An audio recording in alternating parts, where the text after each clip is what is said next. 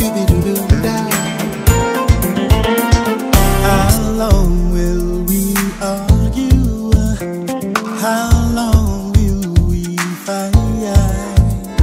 His enthusiasm sparked an energy in us that was so infectious that we had to get down there and record it and get it done right away.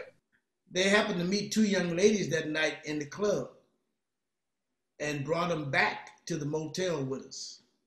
And they both happened to be white. This is the only way that we know you, but in that 54 period history, you've had some challenges. When he gets out of his car and starts talking to a black man, instead of him wanting to respect that black man, the first thing he wants to do is intimidate that black man.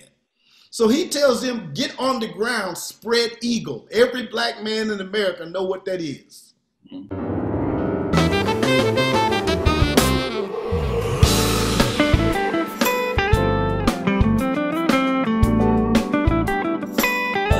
Yes, I'm with the Whispers. I'm Debórah, and I'm so excited to finally be back with you guys again. Yes, yes. I'm doing good. I'm doing good. I'm just glad to see your faces. You know, this lockdown has really been something, especially for those of us in the entertainment industry. You know, my life has been about being able to share stories with you guys and people like you to, you know, millions of people. And this has kind of put a somewhat of a slowdown on that. Oh, I mean, more than that. I mean, it's put a complete dent. Yeah. And that's still putting it mildly. Yes, yes, yes. So today we're going to talk about your new release. Yeah. Well, you know, we're excited about talking about that. We're always excited about talking about new music after all these years. Yeah, you know, and I'll tell you what I find interesting. The song that you guys just released, How Long? And feel free to jump in on any of this, but if I'm not mistaken, years ago when R&B music was really taking the chart in terms of classic, you know, soul, like what you guys do, there was a lot of dissension in some camps as some groups started to record social music about social injustice. Yeah. And, you know, where a lot of times the labels and executives and producers just wanted them to keep singing the love songs. But, you know, these were Black people who were going through a lot of the same struggles that people who hadn't made it to the top or who weren't in entertainment, but because their skin was Black, they were still encountering those same struggles. And there was a lot of controversy and challenges just in being able to produce that kind of music. Well, you know what, Debórah, what I remember about that most is that the thing that I hate the most about record labels. You know, for a long time we wanted to do a gospel album, and of course you know this. I feel funny because the audience you know all about the Whispers. I mean, we've talked intimately about all kinds of subjects. But that's okay. It's still always fresh and new. Exactly. But I remember us desperately wanting to do a gospel album. And the record label told us, guys, you know, we want to do a gospel album, but right now we got to do what's making money. You got hits, and the beat goes on, is rocking. So we're going to have to put the gospel album till later. Well, fortunately for us, even before that, the Whispers were making image music that dealt with the times. And long ago, we came with a song called, if you remember, Seems Like I Gotta Do Wrong. Before they noticed me. They noticed me.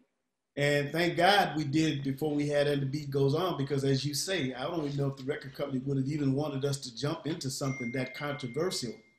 But from the very beginning, you know, Nick Caldwell, God bless his soul, you know, we talked about what we wanted to be like and what we wanted to sing about. And when that song came along and we first heard it, we jumped on it because if you remember, 1965 is when we had the Watts riots. Mm-hmm. Yeah. And I was inducted into the U.S. Army in April of 1965, and I watched the Watts riots from Vietnam. Another day has come and gone in a world where I don't belong. Another week pass me by, it's not because I didn't try. Nobody saw me walking, and nobody heard me talking. Seems like I gotta do wrong, gotta do wrong. But I remember asking myself, you know, if you remember, we saw black people carrying furniture out of furniture stores and televisions. But that was 40 years ago. And here we go, fast forward, 40 years later, and we doing, it's the same thing happening with black people being mistreated. Same. You know what I'm saying, Debórah? The only difference is now the whole world, because of this lockdown, couldn't close their eyes to what was going on. It was caught on video and you couldn't ignore it. And it's a shame that we owe that kind of debt of gratitude to George Floyd. You know, it's just Absolutely unbelievable. You know, I want to mention something too. As you mentioned, seems like I got to do right, or it seems like I got to do wrong. And we've had discussions before about that being, you know, your social injustice song. But I kind of think you also have another one, and that is Olivia. When you really think about it, Lost and Turned Out. Yes. I wrote some of the lyrics down just to kind of remind myself. She's spending most of her time walking the streets. She's got a certain quota to fill. Yeah. He wants to buy, and then a new Seville. She's spending most of her time walking the streets. She has a certain quota to fill. He wants to buy a new Seville. Olivia the slave got distracted on her way. But you know what? In today's society, we would refer to that as human trafficking. That's exactly right. But it's still, even though it's an older song, it's still, the message still resonates. It's still real and needed today. And so when you guys decided to do How Long, I was just blown away because, you know, of course, I'm in love with all the love music. But this was, you know, all of us are feeling something. And so I guess this was one of those moments where you couldn't hold back. Yeah, I remember Scotty, you can tell him the story. Scotty was the first one that heard this song, and it was sent to him by Magic, who you know very well, who's our bass player. Yeah. So Scotty, you got to tell him the story. Well, what I did, once I heard the song, the first thing I did was get on the horn to Lavelle, my brother, and my thing, I said, first of all, I want you to hear the song because I know once you hear it with your A&R ability, I'm not going to have to say much else. And that's kind of what happened. And so for those who don't know, A&R is artist and repertoire, right? You remember, we're talking to the world. Yeah, exactly. Well, let me put it like this. We're old enough to know hits when we hear them. We've been here long enough. And so when I called Lavelle, I remember he said to me, man, you sound like when you was 20 years ago when you was trying to sell me other things. I never heard you this excited about it. Wait. What other things could you have possibly been selling?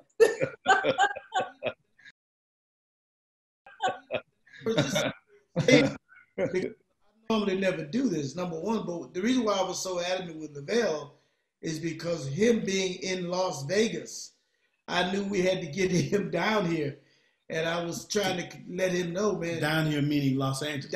We're in Los Angeles. Lavelle is in Las Vegas. And we were needing to get him to Los Angeles. And I was explaining to him, this is one time we got to have, I call it the Ferrari top. Meaning, let me explain that. We needed the top that he sings for the Whispers had to be on this record. You know, sometimes I would do it because for convenience, but on this one, I said, no, you got to be here, brother. And he said, I will come, but I'm not getting on no plane. I heard that. So when the pandemic first started, it really started in March, but we were in the middle of the pandemic, and Lavelle said, "I'm not getting on no plane. I'll drive." And so we record this song in Scotty's garage. We did convince him to fly. He and Harmony from Atlanta. They had to fly. They couldn't drive. First of all, let's go back a little bit further. This song was written, Debórah, in 1983. Magic wrote this song in 1983, again, with a message oriented, talking about how long is it going to take for us to realize that if we just love each other a little bit more, that's what this song basically was about. But we had to get it done. And of course, in April, if you remember, everybody was wearing masks. Mm-hmm. So we got Lavelle. Lavelle drove down here in his mask, and he came to Scotty's house. We were all sitting up in the house with masks on. We got Magic here from Atlanta. He had his mask, came in Harmony. And the actual song for the parts and the lead in the background was done in the garage. So that meant, but not in masks, were they? you go out to the garage in your mask. Say, put the mic up, take your mask off, part, put that mask back on. Oh my goodness. And the same thing I did, the same thing Scotty did. But because of the urgency, we wanted to take advantage. You know what? We were all set, as you say, Debórah, to come with a typical whisper song. We had a love song written by Grady, who you know very, very well, that we were coming with as a single. But like you said, the good Lord made it that on that day, the whole world was watching George Floyd with that knee on his neck. The whole world got to see. We couldn't run away from it. And we said right then and there, we're going to put the Whispered Love song on hold. We've got to record this song, talking about how long is it going to take, what will it take for people to understand that Black folks are just like everybody else. Mm-hmm. So we took the opportunity to put this song out. We did it in April, and by May, we the finishing touches, and it's brand new now. And it's talking about how long. How long is it going to take for us to continue to be mistreated as Black people? I have to just pause there for a second. When I started getting some of the story about this new release, the thing that shocked me the most, because I know you guys, I've never seen you move that fast on anything. That's very true. And and I don't mean it like you're slow. I just mean you guys ponder, you consider, you meet, you make sure all the I's are dotted and every T is crossed. You make sure everybody is happy. You're super sensitive to your environment, and you ponder and you listen and you re-listen. And this must have been a God thing. Must have been a God thing. More than that. Oh, definitely. More than that, to me, Debórah, is that when Scotty sent the song to me, and after I listened to it, I said, "Oh yeah, that's a smash. That is right on point." But like Scotty said, his excitement, I haven't seen his excitement like that since 1932. So I was like, I don't know what's going on, but he was the most excited I've seen him ever about a song. So just from that standpoint, being who we are as a group, I said, if he's feeling this strong about the song, I don't care what it sounds like. I'm coming just on GP because he really wants to record this and get this out, because we've done things like, when we had the Vietnam War came out, we did a song for the war, and then the war ended before we could get it out. So this time I didn't want that to happen. I wanted the message to be in the middle of, what was going on. So yeah, he's right. His enthusiasm sparked an energy in us that was so infectious that we had to get down there and record it and get it done right away. After I heard it, I totally get why you were so enthused about doing it, and not just enthused, but I understand you were pretty adamant about just getting this done and getting it done now. And you're right, the time is right for it, and we can't wait. So to that point, I want to talk a little bit about your history, especially for people who just don't know. You know, you guys are the Whispers. You've had chart-topping records for over 50 years. What is it, 56 years now? 54. 54? Okay, I gave you two. But Yeah. 54 years, you've had chart-topping songs that are just loved and celebrated literally all over the world. You know, a lot of times we say around the world, but no, literally every continent on the planet celebrates the Whispers music. And, you know, so this is the only way that we know you. But in that 54 period history, you've had some challenges. And if I can even maybe cite one that I know about, just to kind of make it real to people, that the things that you all went through back then, you know, you can totally relate to what's going on now. You had I don't remember what state you were in, but I'm sure it was a southern state, I believe. And you ended up, was it in Johnny Cash's studio? Nashville, Tennessee. Okay, so you want to share that story? You had I don't remember what state you were in, but I'm sure it was a southern state, I believe. And you ended up, was it in Johnny Cash's studio? Nashville, Tennessee. Okay, so you want to share that story? Oh man, what a story. Yeah. Well, when we got into town, well, let me go back. When we got into town, there had been a young black boy killed before we even got there.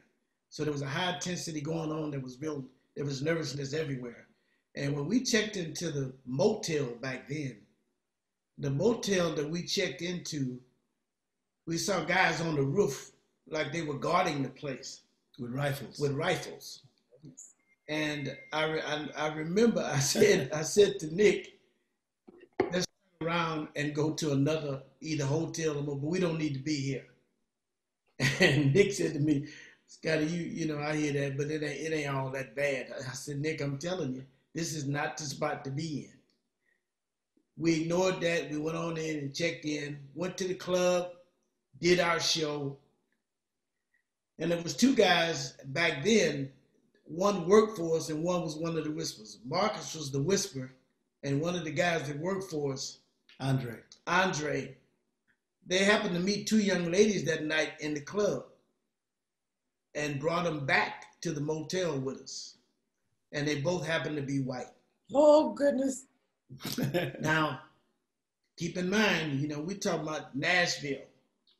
You know, we shouldn't have been there in the first place as far as I'm concerned, but hey, it was what it was, or it is what it is today.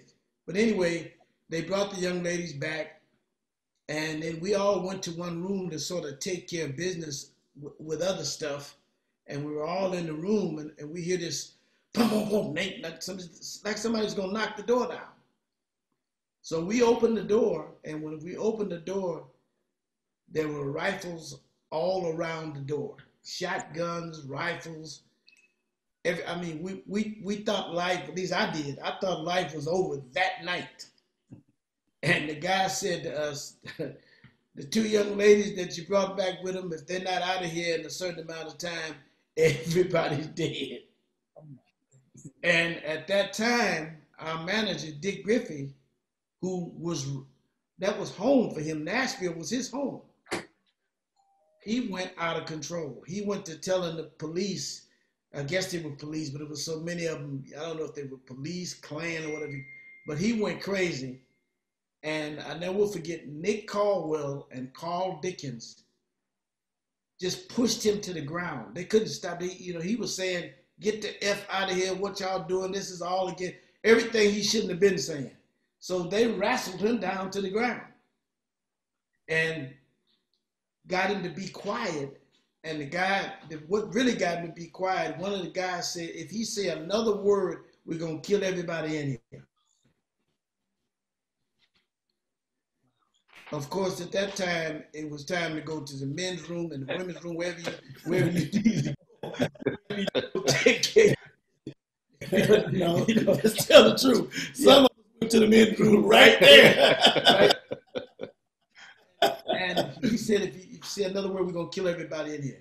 So we finally got him quiet, and they left. And one of the guys who was like a roadie had called a friend of his who knew Johnny Cash, because we knew we had to leave there that night, and we did. He ended up taking us to the studio, which was owned by Johnny Cash, and we spent the rest of the night there. And of course, the next day we got out of there like we was running a race. Wow. See, I knew some of the story, but I didn't know the details. You know, and see, here's the thing. Yeah, you could look at it and say, okay, we shouldn't have been here. This person shouldn't have done this or that. But what it all boils down to is, black or white or whatever, you're all people, and people do people things. And it's just a shame that when somebody that looks like us does, in your case, what guys, and particularly a lot of times musicians, you know, they meet people on the road. And even though maybe that wasn't the best circumstance, but it should not have threatened your life. Yeah. Well, yeah, it shouldn't have, but it did. There's no question about it. And the only thing that's relevant to bring that up to what's going on, that lets you know what's going on today with George Floyd was the same thing that was going on 40 years ago. I mean, this is the first time we've seen these kind of situations. We've been here long enough to see we have been mistreated as black people. There is police brutality. Lavelle can tell you about that personally.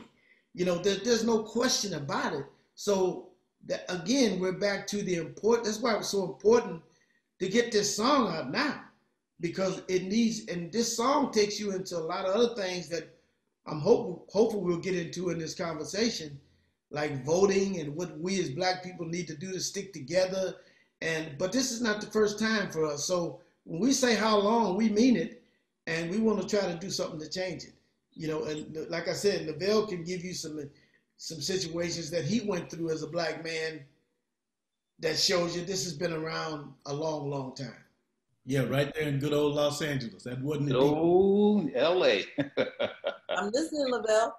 Well, I mean, you know, back in the day, we're, like any guy, when you become successful, you'd be able to experience some of your dreams.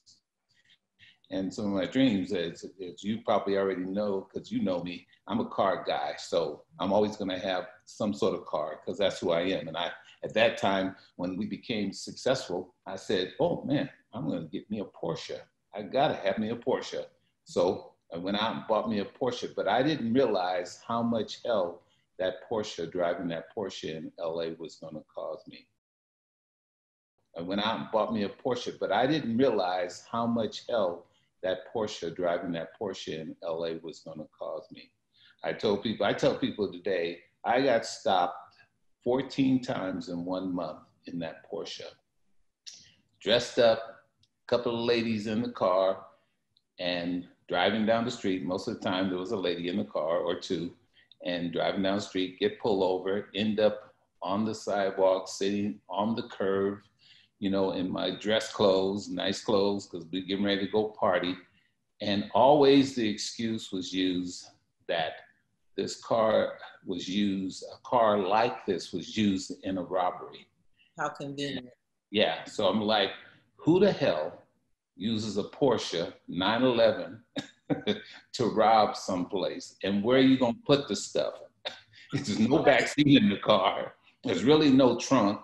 So, so I had to go to the NAACP, where my mother did, and she contacted them, and they contacted the police precinct that I lived in, district I lived in, and let them know, if there's one more stop for Lavelle Degree, who's one of those successful singing groups, The Whispers, we are going to sue you, because you have a written documentation, because they have to do a police report, that he is driving this car. You know what car it is. If you stop him one more time, you're gonna have a lawsuit that's gonna just blow you away, because this is totally ridiculous. And it ceased immediately after that. But that's the lengths that you have to go to. My brother, the same way, seen him 14 times in a month. I saw my brother, he had a Porsche too. Different from him, he didn't have the success or be a member of such a successful group and a well-known group. So I've seen him get choked out when the chokehold was legal. and choke him to the point where he was unconscious.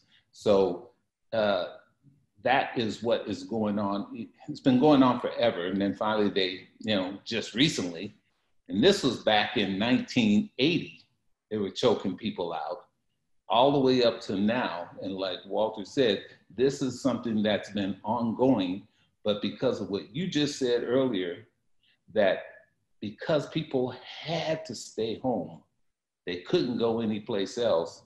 They were really marooned at home. They got to see it firsthand. They got to see a man's life snuffed out on TV, and begging for his mother to come and help him.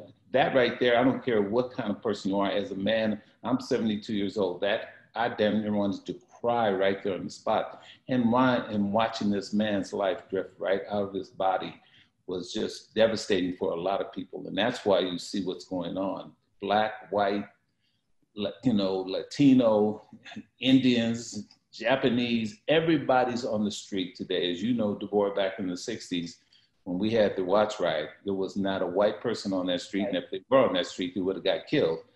But this time, it's all groups of people are coming out. Everybody who has an ounce of humanity, really. Exactly. And they're fighting together. So like I was telling the twins the other day, because we talk about this when we do get together, that to me, this is the first time that I see hope for this, ever in my life, because I've never seen people come together like this. So I think it's going to be, look, nobody wants anybody to die. But I hope that George Floyd's sacrifice will make a big change in this world. And we got to do, like you said, the one change we got to make, we got to get our black behinds, our yellow behinds, any kind of behind you got. You need to vote. That thing that everybody has one of. Yeah, you need to get out there and vote, because we have to get this idiot out of office. Yeah. And not only that, I think, and this is just my opinion, you guys let me know what you think. I think this fellow occupying 1600 Pennsylvania Avenue and that party that has agreed to it's like they drank some Kool-Aid. They did. And for that reason, prior to, I always felt like, you vote for who you think will be the best, but they have demonstrated humanity is out the window. It's gone. And so they need to go.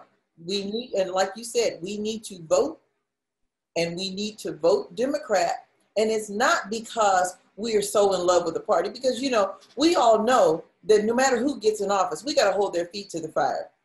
Right. And Biden better know he owes, what is his name, Claiborne, a huge debt of gratitude. But we've got to be diligent and make sure that these laws get changed. And like you said, we've got to do that by voting and staying engaged in the process, which is why another thing, I think why the song How Long is so important. Like, not just after November 3rd, but we need to replay it, because if we don't, we'll go to sleep. We'll say, okay, we voted, we got our people in office, and then we go to sleep, and it'll be business as usual. Mm-hmm. Mm-hmm. Debórah, it's funny that you say that, because like I said earlier, everybody in our organization. So let's refer to Mike now, our manager, who you know very well, white Jewish guy. He has 2 kids that happen to be policemen. And when Scotty played this song for me, the first thing we always do is listen to the lyrics. Mm-hmm. I know that. First verse simply said, how long are we going to argue? How long are we going to fight? How long is it going to take us to change the wrong to right? From that point on, I told Scotty, you can shut it down. I don't have to hear no more, because that lyric has said exactly what I wanted to say. And the reason I refer to Mike is that when LaBelle talked about everybody being at home looking, Mike said the same thing. Now, here, Mike well. I don't view him as no racist. Mm-hmm. But what I tried to explain to Mike, as I did a lot of my white friends, you are complicit in racism without even knowing it. Right. He didn't want to hear that, because he couldn't. White privilege. You know me. I'm not. I said, Mike, let me explain something to you. what Lavelle just explained, just because we don't talk about it, Mike lived in the Jewish section of Los Angeles. He wasn't in South Central when Lavelle was being stopped. So he had no idea of what takes place when a policeman stops a black man, because we don't talk about it. Mike didn't, when you stop by the police, Lavelle told you he was stopped because he was driving a Porsche. Me and Scotty, I've been stopped, and they made the excuse, we thought your back light was out, now it's working. That's the other one, yeah. Explain to Mike is that transition that takes place between a white policeman that comes from an area where he knows nothing about black people, when he gets out of his car and starts talking to a black man, instead of him wanting to respect that black man, the first thing he wants to do is intimidate that black man. So he tells him, get on the ground, spread eagle. Every black man in America know what that is. Mm-hmm. No matter how much money you got, how much, whatever degree you might have, when you stop by the police, all of that goes out the window. No matter how much money you got, how much, whatever degree you might have, when you stop by the police, all of that goes out the window. That's right. So I tried to explain this to Mike, and he said, you know what? Well, I never understood that. And the reason is that when he was watching George Floyd, he kept asking the question, why don't you take his knee off his neck? I said, Mike, what I've been trying to tell you, they got it on film now, but that's been happening for 50 years. You know that, Debórah, your husband, me, all of us, we've all gone through that. So this song, when it said, how long are we going to continue to do this? And the part that I like about this song more than ever is that the answer to this is what we've always sung about, is love.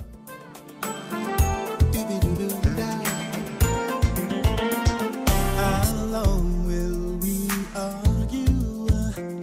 How long will we fight?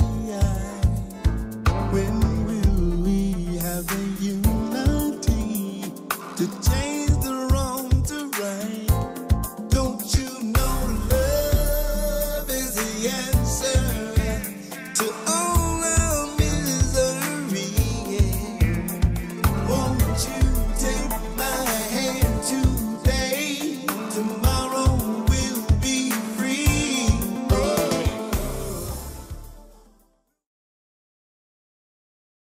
To a lot of people, Scotty says this, but if you treat people the way you want to be treated, we can get along. That's showing respect and love for the person.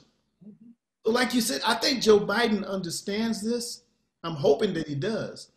But man, this song says it all. That's why we had to get it out and let it be heard. And as you say, I wanted to play over and over again, because if we can just understand, if we try to love each other, we won't have no problems. It ain't about black and white. You're so right.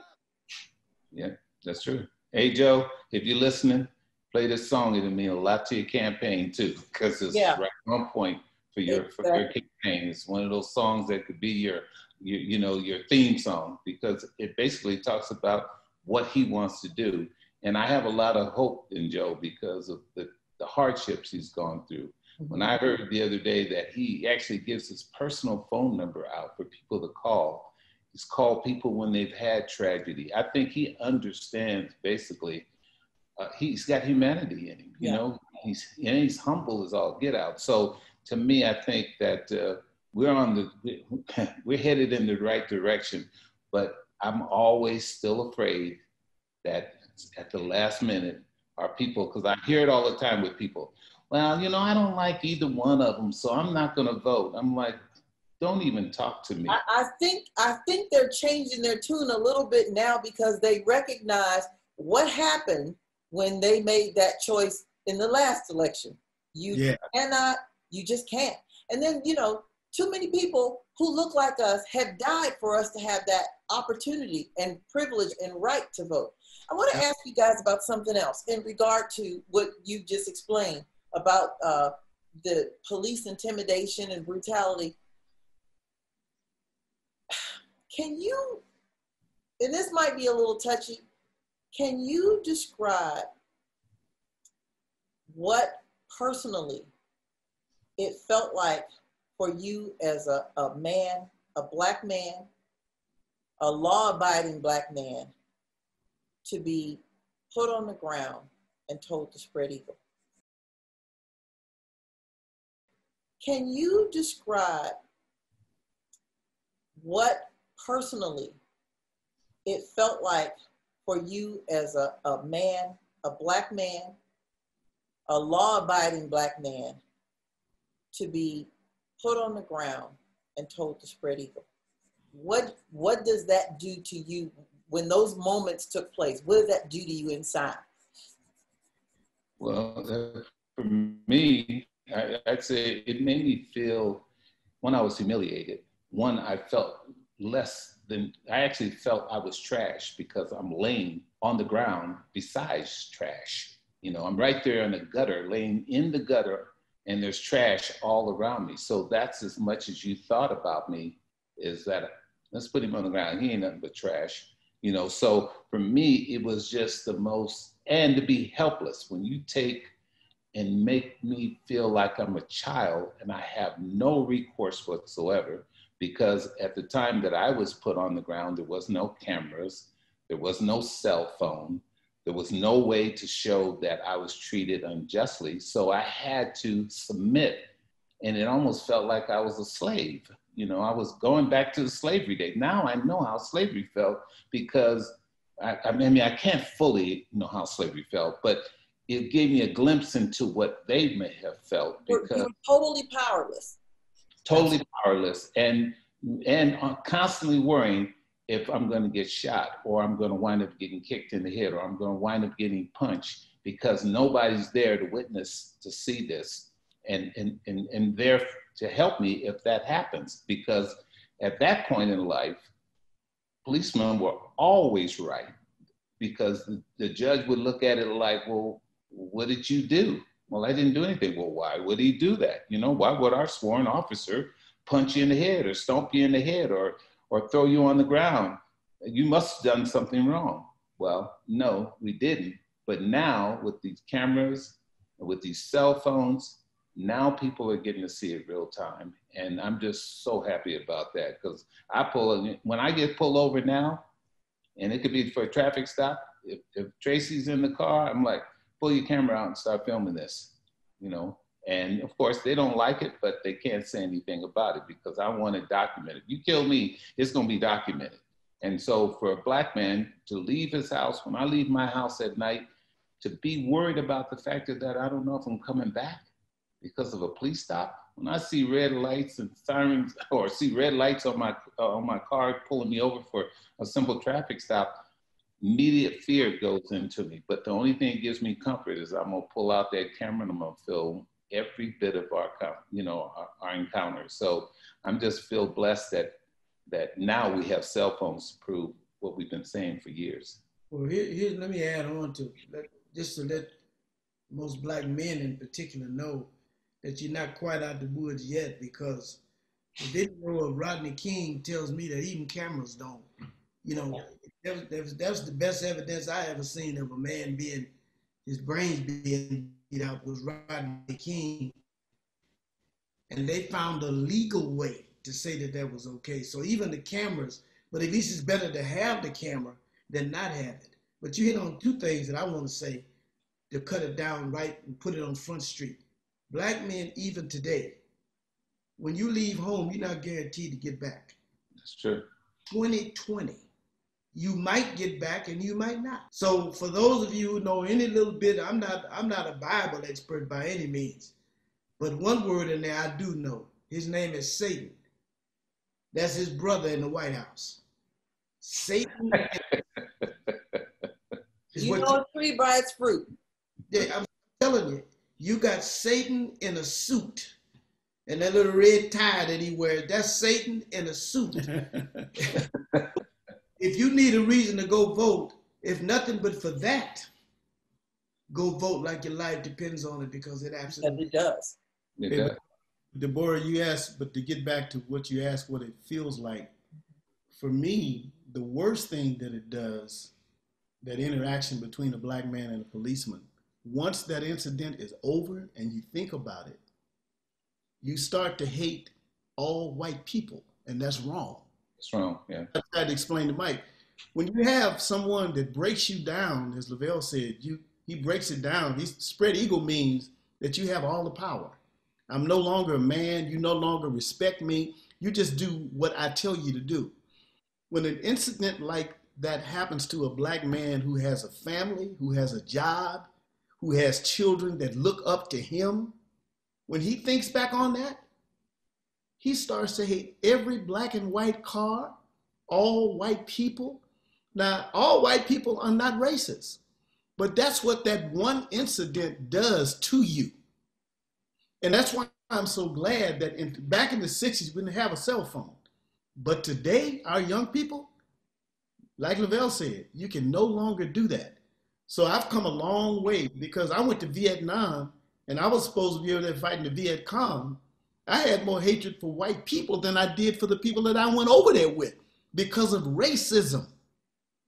But today, thank God, we got cell phones that can picture everything that you do. You can no longer run and hide. And the other thing I like about a cell phone is not only can you photograph it, but if somebody tells you something, there's something in that phone called Google.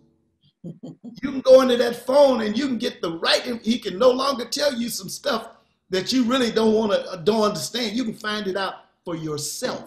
Sure. Oh man, what a way. I'm so glad that but it was going to be like this anyway, Debórah. They didn't know it. It was eventually going to get to where it is right now anyway. Yeah. And I'm so glad that it's happened like that. You know, I want to pivot on something, just listening to what you guys were saying. And even though I know this stuff goes on all the time, it still breaks my heart. That song, I'm starting to think we also want to get police officers to listen to it. Absolutely. Because at the end of the day, there's got to be some who may be on the borderline of being hate mongers, and a message like that song might be able to just arrest them and bring them back to really looking at what they're doing and the impact that their actions are having on a world of people for generations.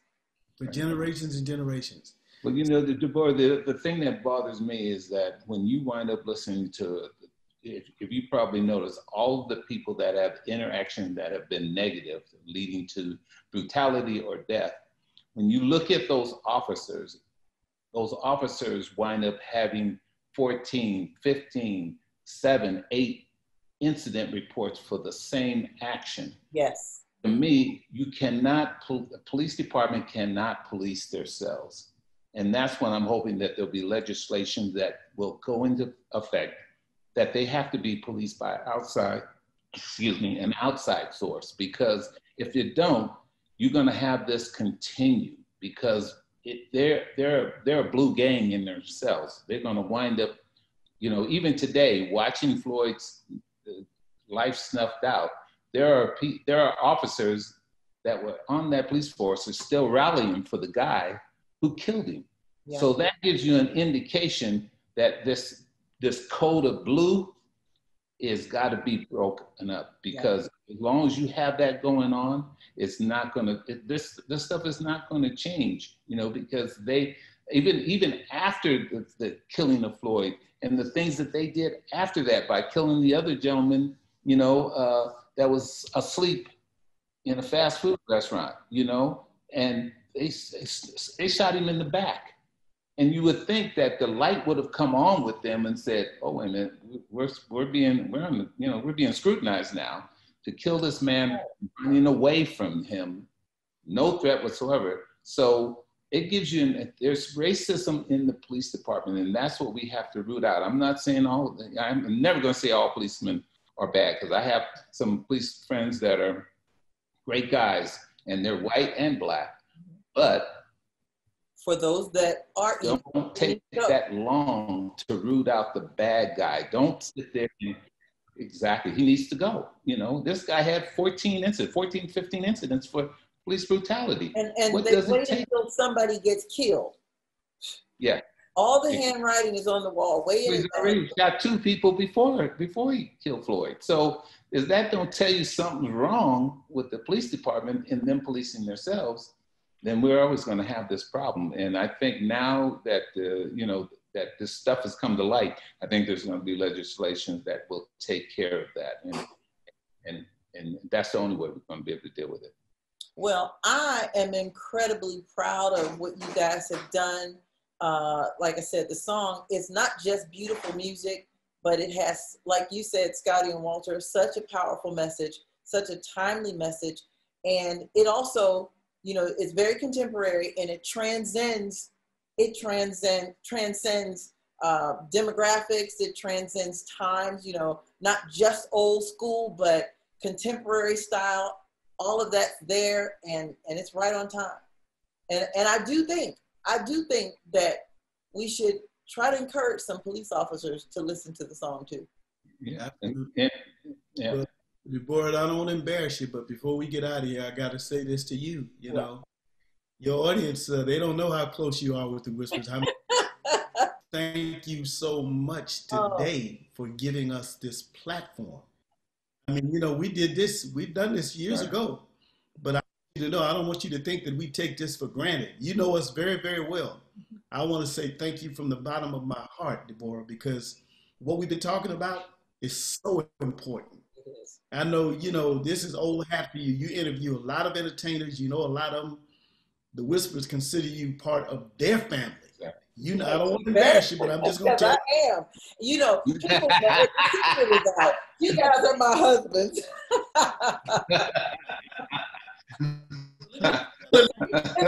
Yeah, because I was driving around in Vegas with 2 wives in my car when Debórah came here to rehearse for her Australian tour. Yeah. We were hanging out and everything, but I wanted to, and I know people don't know, Debórah is a hell of a singer too. So she was out there doing her listen, Supreme thing herself. That was definitely just a new kind of experience. And let me say this real quick too. That trip, I always had a lot of respect for you guys. You know that. And I also have always had a lot of respect for entertainers and people who, will hop on a plane, go around the world, across the country, wherever you have to, living out of suitcases. But that took it to a whole nother level because I'm like, every day, I'm like, oh my goodness, another plane, another bus ride, another van ride, another hotel. Oh my goodness, another foreign meal. I don't know how you do it. I love you. Your music is even that much more valuable because I came to understand a little bit about the price that you pay to deliver beautiful music to the rest of the world. You guys pay a price. You make it look easy, but I'm here to tell you that's work. Well, my question to you, Debórah, you gonna go out on tour again or what? Or that was just an experience? Hey, well, you gonna go slide over and let a sister in.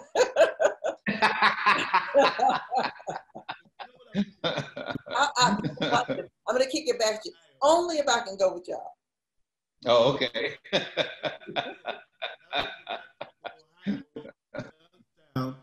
And sing this song called How Long in front of that Ohio audience. Mm-hmm. I'm so looking forward to doing that. Yeah. And I know you're going to be right there, Debórah. That's what I'm looking forward to. You know it. In fact, I'm looking forward to really doing some creative things with you guys, and like this song, and I know something about the one that's about to be released too. Oh, it's just, let me just say to the world, the Whispers are still producing beautiful music. The next time we get together, and I'm hoping it's really soon, especially since we don't have to travel to do it, I want to talk about your music, but I have a special story to tell you about how your music may have recently saved somebody's marriage. Oh, wow. Yeah. Oh my God. Okay. I think I told your marketing director about it. Okay. What'd you say? Well, you know what I want? You just something, Debórah, because and you know it better than we do, but we should absolutely acknowledge the brother that brought this song about, Magic Mendez. He's a young brother. He plays bass for the Whispers in our band. He's really the one that wrote, produced, arranged, and did everything but the vocals too, really, on this song. So we want to send a props out to him. Magic, keep on doing what you do. Magic is the best. Magic, he's awesome. He is the bomb. Well, this was wonderful. So once again, thank you for letting us do this, Debórah. It means everything. Definitely. Well, no, look, truly, the thanks is all mine. You guys are the best, and I'm just honored to be in your company. So watch this. Hey, Lavelle, watch this. Hey, Scotty and Walter, give each other a big hug from me.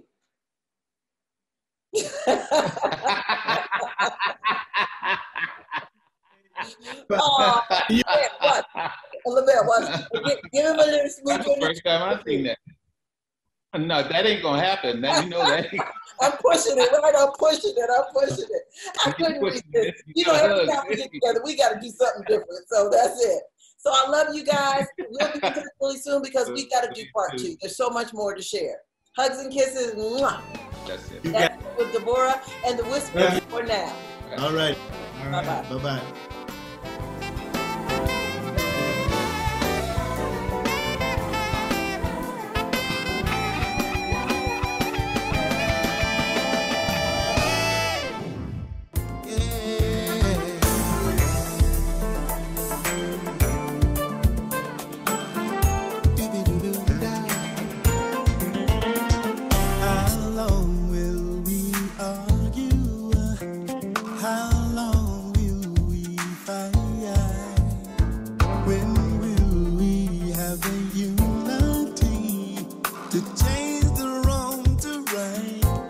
Don't you know love is the end?